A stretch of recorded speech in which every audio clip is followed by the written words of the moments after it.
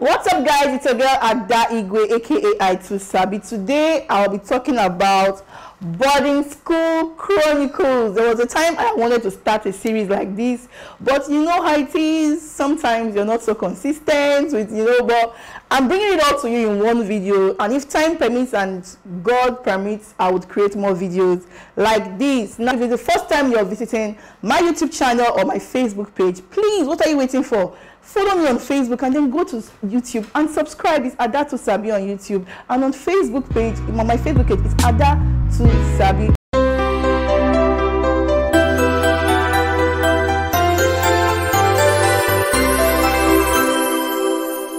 I am an alumni of Federal Government Girls College Ibusa. Proud.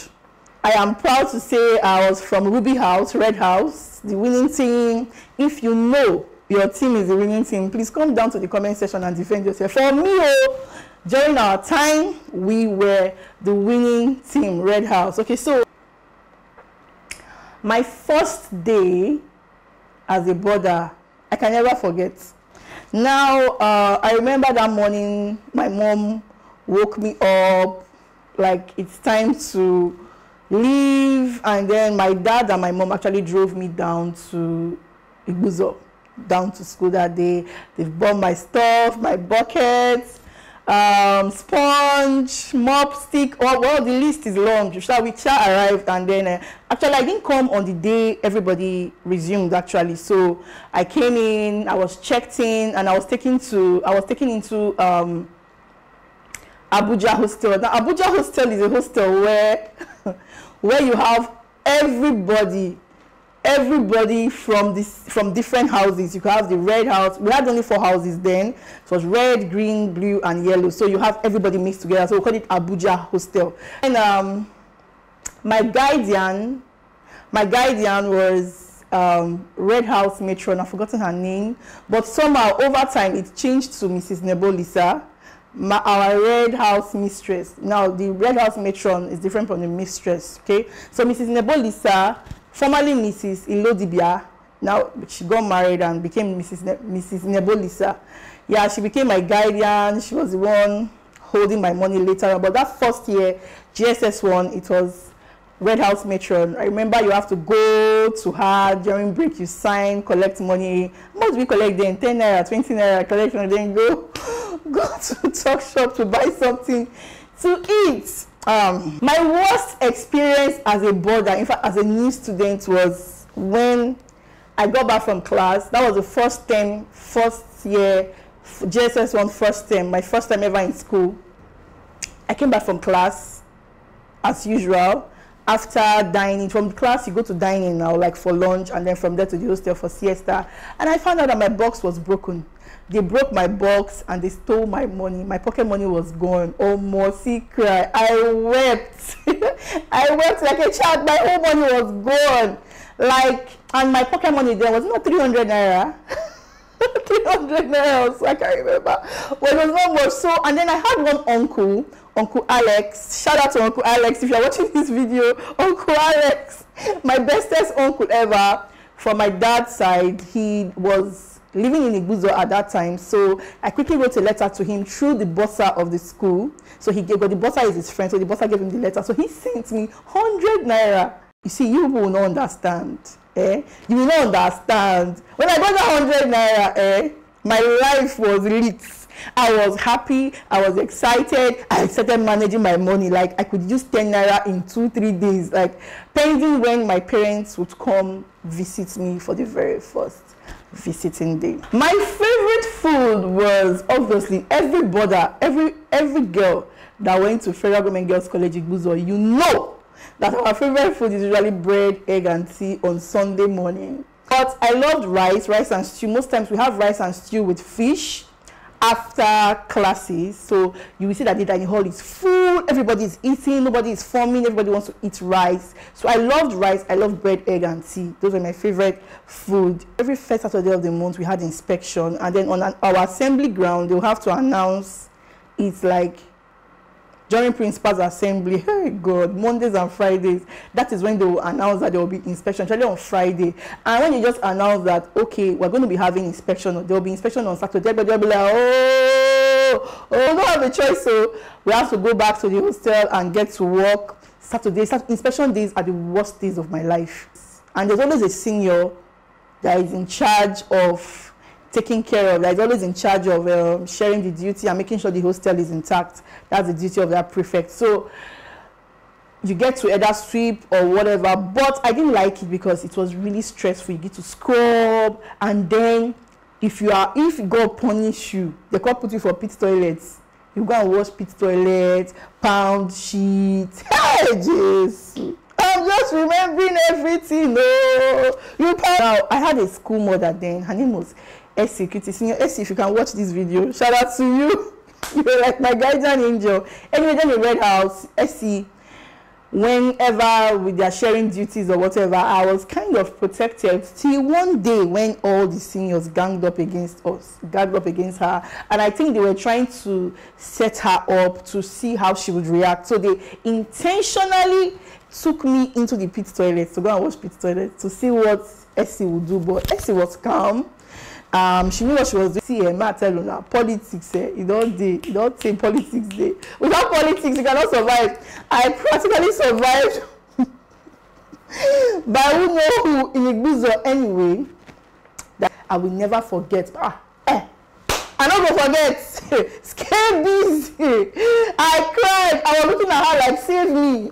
She not saved me because she knew that if she had said anything there, they would pounce on her. Anyway, another shout out to my school mother, Essie Kuti. If you can watch this video, I love you so much. Thank you for always standing up for me. You know what's up. Yeah. And then you see the teachers, house mistresses, house whatever, coming around to inspect hostel by hostel. And then on Monday morning, they'll call the winner. Come to think of it, they never give us any award, like who won, which was the cleanest hostel or something. They just say, oh, Blue House is the winner of the sanitation. And you get everybody shouting, yay! Hungry brothers shouting, yay! That's all. So right now, as an adult, I keep wondering why the inspection, we could actually just clean our hostel without those whole stress. We'll dress up and then we'll clap in a certain way. Welcome to Big Red House. Hey, rubbish. Hey, Jesus. Anyway, that's that for sanitation. My first visiting day, I will never forget. I remember my mom saying that my head was bigger than my body, and she started crying. That's wanting to take me back home. Me, I don't know. And she was crying and saying, oh, I didn't give you your food. What is wrong? And then I can remember they don't allow cooked food. They know they allow cooked food. So cooked food was like kind of, if they catch you, they'll send you home. So, my mama na ninja. The woman give me rice, jollof rice.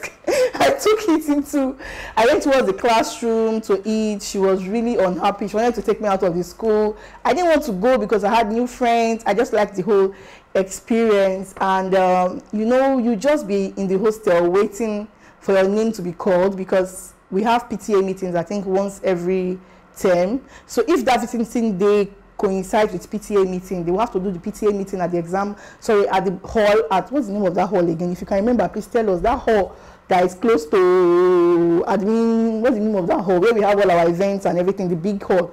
Every parent will write down their child's name according to their house, red house, blue house, whatever. So you see prefects carrying the names, going to call students in the hostel. Remember that my first visiting, that was just waiting. Immediately I just said, Sakuni!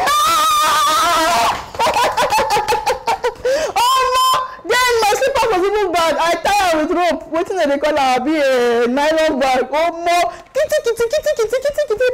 I saw my mom, I was so happy. She brought me provisions. I thought that they stole my money. She gave me juice. She came with so much. In fact, when she brought the rice, I was like, hey, mommy, they will send me home. She said, come on, oh, mama, ninja. So that was like our Christmas. We don't joke with it. And then every other visiting day was normal. You just still wait for your name to be called and then go towards the admin session to go see your parents. You see cars everywhere, everybody carrying bread to the hostel, everybody. In fact, the next day you go, they see rice and they throw away with bread. Everywhere will be like, and then everybody's cupboard is filled with provisions. You know, someone will be like, how many sets of provisions did you come with? How many sets of provisions did you come with? Oh, my mom brought 2 sets. Oh, I brought 1 set. You know, Gary was gold. You know, everybody carrying their Gary to the hostel. Oh, wow. Shout out to my fellow alumni. If you are an alumni of Fggc, was already past, present, whatever, please drop a comment below and tell us your experience, tell us those your memorable days, as I have mentioned here. And if I made any mistake, please, I stand to be corrected via the comment section, okay? More black man nightmares, black man terrorizers. And I heard that some years after we left, or 2 years after we left us, I think they cut black man. I think we were like 2 sets after us, they cut black man. I don't know how true. If it's true and you're in that set, you witnessed it, please drop a comment below. Scared of black man, you see at night, you just hear black man, everybody, if people would injure themselves, jumping from bunks. At a point, it became like a norm that once one person just started running, everybody go just they go, like, it was scary. And our parents always felt that we were just having these meets like Lady Koi Koi, Bush Baby and all that, so they didn't really believe us. But when I heard that black man was actually caught, there were guys that come into the hostel at night and try to molest girls. I think they jumped through the fence at the back, whatever, I don't know. And that the black man was caught actually. So if you are among the sets, the ex-students that actually caught black man, please drop a comment below and give us the gist, I beg. I have a friend that went to Federal Government Girls College, Akure, and she said they call their own Mr. Flexer, that he comes into the hostel at night and then you try to rub Vaseline on girls' bum, whatever, I don't care. But I think every boarding school, all these federal schools, we had similar experiences or something. But I'm glad that black man was caught, but it was really our nightmare. And then twice in my years in Ibusa, I think the hostel got burned twice, blue house, yellow house. At a point it got burned. Students lost all their valuables, their books, their provisions, whatever. It was a terrible time too, and I think maybe it was the black man that did that actually. So those were like my nightmares there. I'll talk about moving on to hunger and inter-house sport. They were like hunger, sakpa and inter-house sport had a common, I don't know how to say it, they were in common. Like anytime we're preparing for inter-house sport, there's this hunger. I think now leaving school, I suspect that one of the reasons why there was sakpa hunger during inter-house sports when we're preparing for inter-house sports, because shortly just after inter-house sports, once inter-house sports are over, we follow our parents home for meet and break. So I guess everybody eats their provision anyhow, and everybody's left without gari,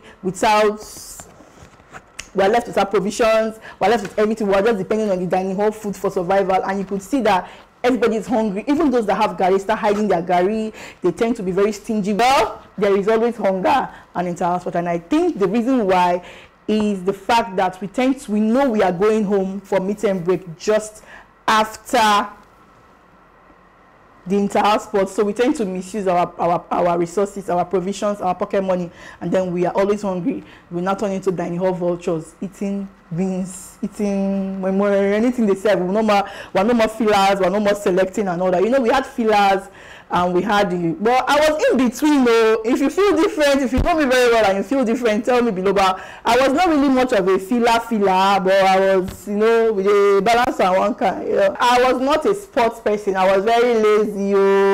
I can't run, I can't jump, very lazy. But I was a matcher. Matchers in the building, say something. I was a red house matcher and I was very good at it. I was matcha. Yeah, I remember Bama for CHRONICLES, Esther Dede. Esther Dede. Okay, yeah, we're all matchers. Anyway, red house matchers. And you know how it is. We always come first. We always carry first. We're always looking dapper, good. In fact, everybody looked forward to the matching ceremony. I was not a sports person. I'm not a sports woman, but I was a matcher. Social nines. Hey, when we just got into Ibusa as junior students, JSS1, we used to have social nines at Blue House Square, and then you see us hitting the window to get to we have fashion night, and there's those fashion show where seniors and all that they wear their night gowns to do the fashion. Oh my God, Kai, is good to go. Shall we all have fun? Meeting the windows of the hostel, and that's what our fashion and the social night looked like. That was all. Somebody will come and sing, those that have voices and all that.